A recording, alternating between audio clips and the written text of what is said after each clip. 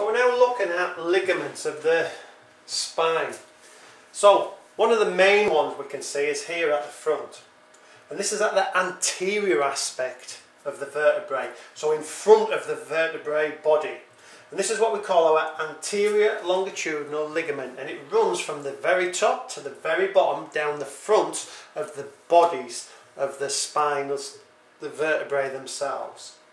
Then at the back of the body, because this is the body bit, at the back of the body we have another ligament. This is our posterior longitudinal ligament, and it does the same job. So where that vertebral foramen is, with our spinal cord running through, we have got our posterior longitudinal ligament, and it runs from the inside of the vertebral foramen on the body, the posterior aspect of the body. Yeah, the posterior aspect of the body, and it runs from top to bottom of the vertebrae as well.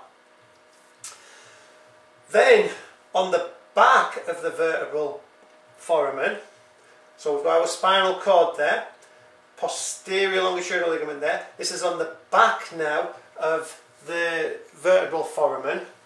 We have another ligament, and it also runs all the way from top to bottom, and that's our ligament flavum.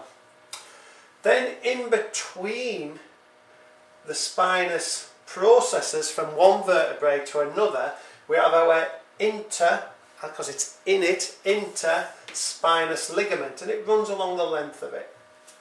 And then right at the very top, we go from tip to tip of each spinous process.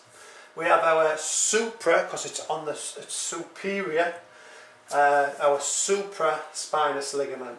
There's one more ligament, and that's our transverse ligaments that go in between each transverse process. They're not on the screen, and they won't crop up in an exam. Possibly in an exam you might get the anterior longitudinal ligament or the posterior longitudinal ligament. But they're the ligaments of the spine, or the main ligaments.